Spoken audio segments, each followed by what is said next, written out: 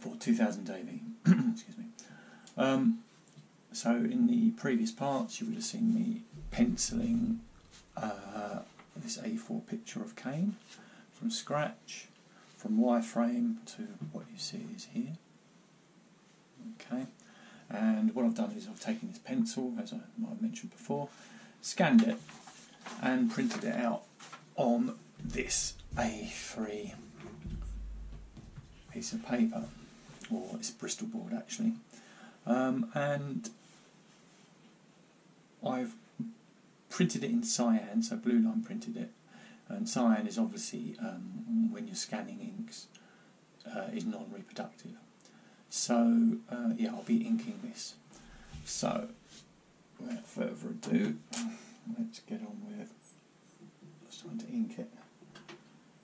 So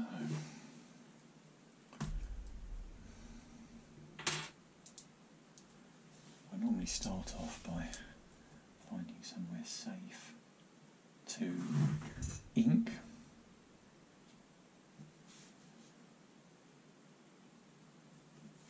This is a brand new Pentel Touch pen, which at the moment I'm favouring. I've done for about last year. I like them because they have really fine nibs, but in the same stroke you can actually create thicker lines. So really good stuff.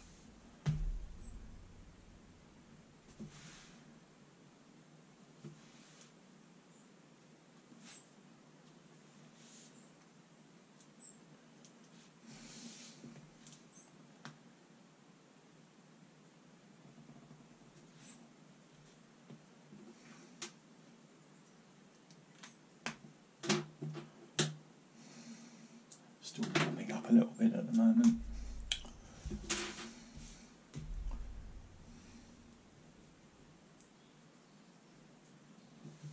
What I'm probably going to do is for the next segment, I'm probably just going to go to just a film of me drawing this. If possible, I might speed it up a little bit. And put background music on it.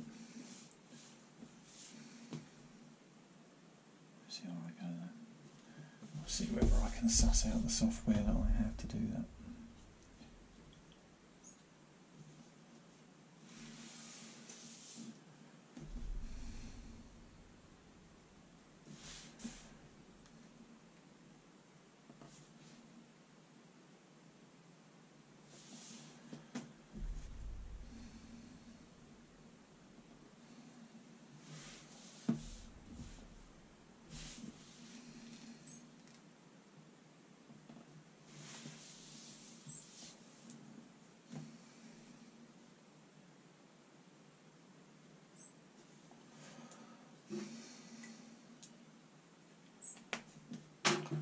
Shaman Kane is a magic user, so as I mentioned before,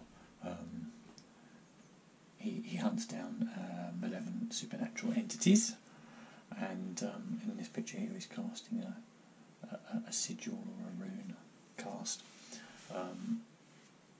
obviously to take down the foe that's in front of him that we can't see.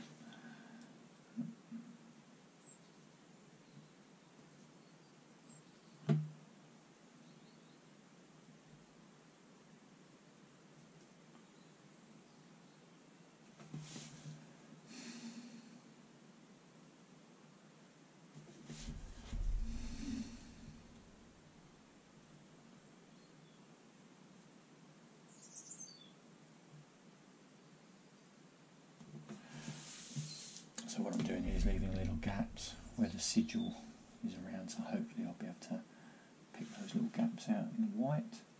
I suspect I'll probably end up using a bit of processed white. Anyway, if you've enjoyed what you've seen, please click like on the video and maybe even consider subscribing to 2000 AD. See you in the next part. Bye bye.